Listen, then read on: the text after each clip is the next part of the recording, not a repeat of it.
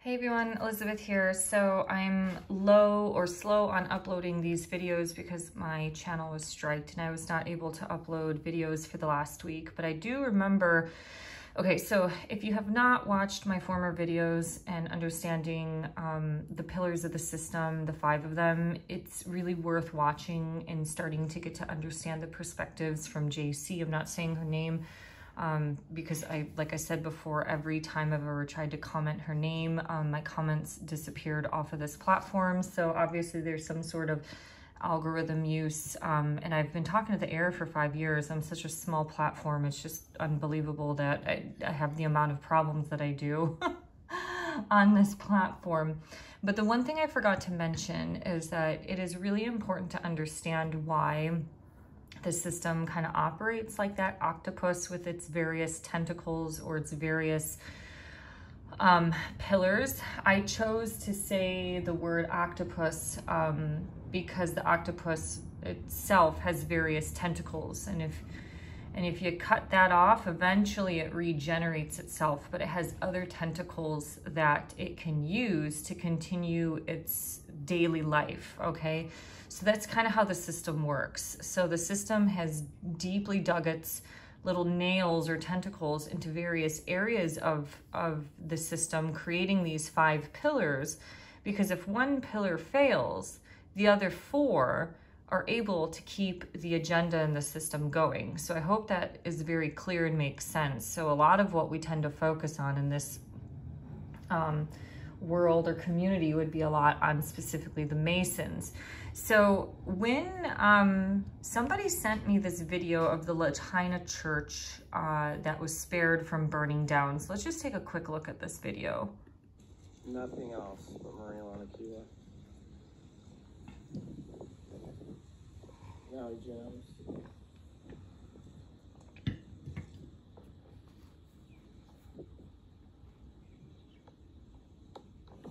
Okay, so when I saw that, my initial reactions, those were like, wow, that reminds me a little bit of the fire at the Notre Dame in Paris, where the Bibles didn't actually burn in the building, in the church, but almost everything else did burn down.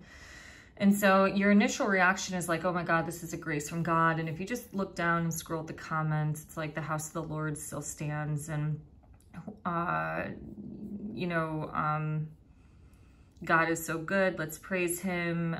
So anyways, it is nice to see that this church has not burnt down, but my little skeptical, analytical Virgo moon brain started to wonder, because my perspectives have been changed from JC of understanding the 5 pillars of the system, and she talks a lot about weather witchery, which is a newer concept that has been introduced to me from her this year. And why this is important is because behind everything physical on this planet is something spiritual. And so we do know that things like weather modification are real. So I'm like, what is this Lahaina church? And of course, it's a Catholic church. It has been deemed, oh, I'm sorry, this is the wrong article. Whoops. It has been deemed as a miracle that this Maui church has not been burnt down. And when I went to its website, or even in this news article, it's a Catholic church. So even from like the Christian Post, and many Christians are like, it's a miracle, it's the grace of God. Is it? Or has the Catholic Church been a part of some sort of weather witchery that they've been able to protect themselves amidst everything else that has, I mean, look at this. Everything is burnt from across the streets except for this. That's some powerful, energetic, spiritual channeling. I've been a Reiki practitioner. You know, when you channel stuff, it's really can be extremely powerful. Now, I don't do Reiki anymore. I've walked away from all of that stuff, but from what I've understand is that when we start to channel and manipulate energy, that's a lot on more of the white magic side of things. And so what you have, the system is running more on that black magic side of things, Solomonic magic and stuff like that.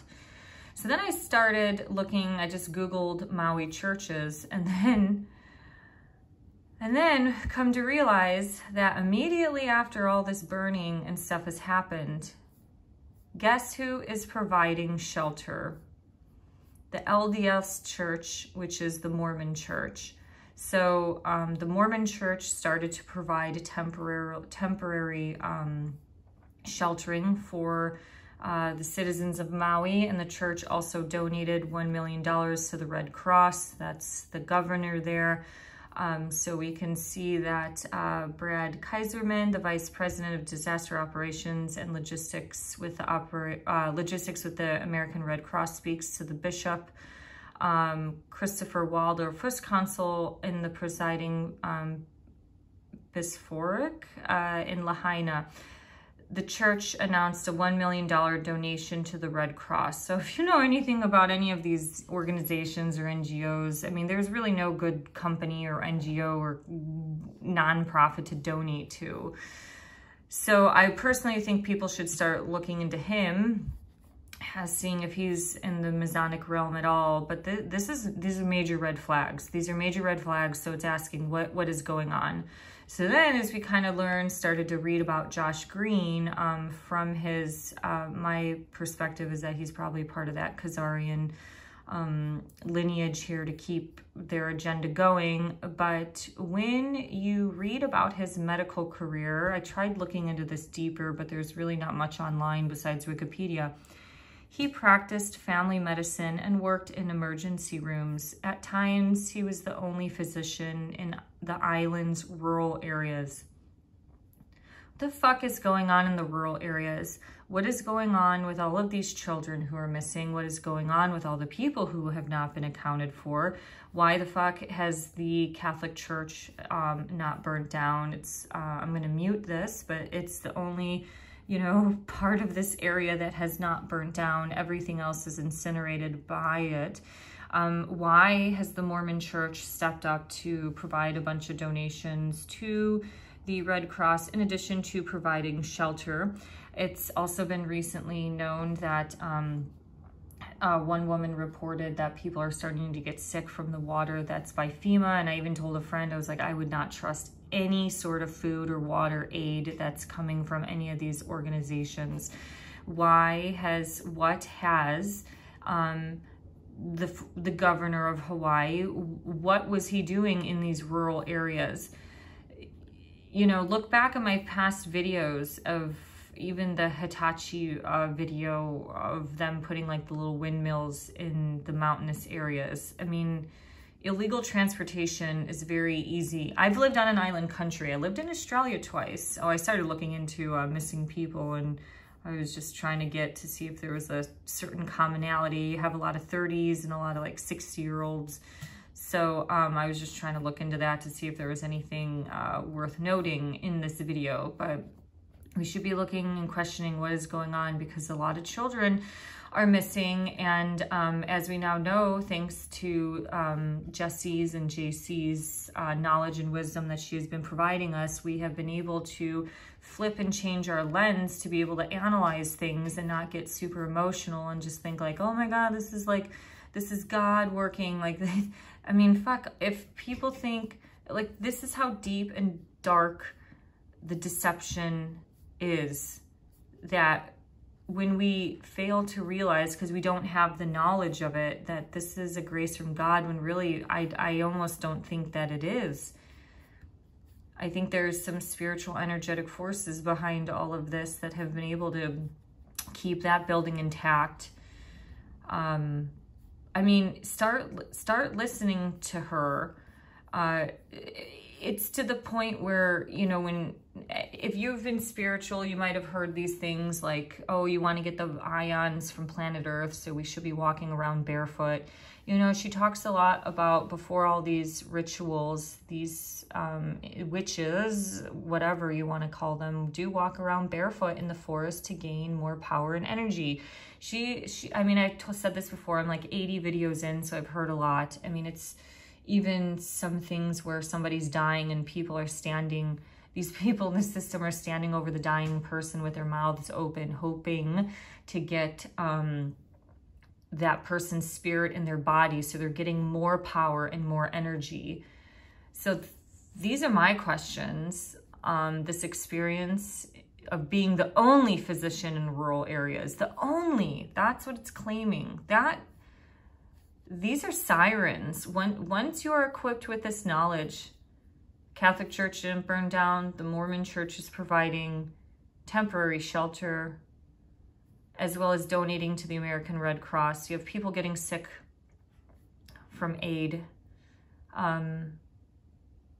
You have a shit ton of kids still missing. So Americans and Maui citizens should get mad, because this, as you know, might not have been natural. And, you know, now they're blaming the power system in Maui. And what's going on? What is going on with all those spiritual gates? What's going on in all those mountainous areas in Maui? Holy shit. Holy shit, holy shit. That's the only thing I can think of. Fuck. Say a prayer. I guess you feel so helpless at this time, but I'm just going to keep rambling, but I think I've made my point. Thank you. Bye-bye.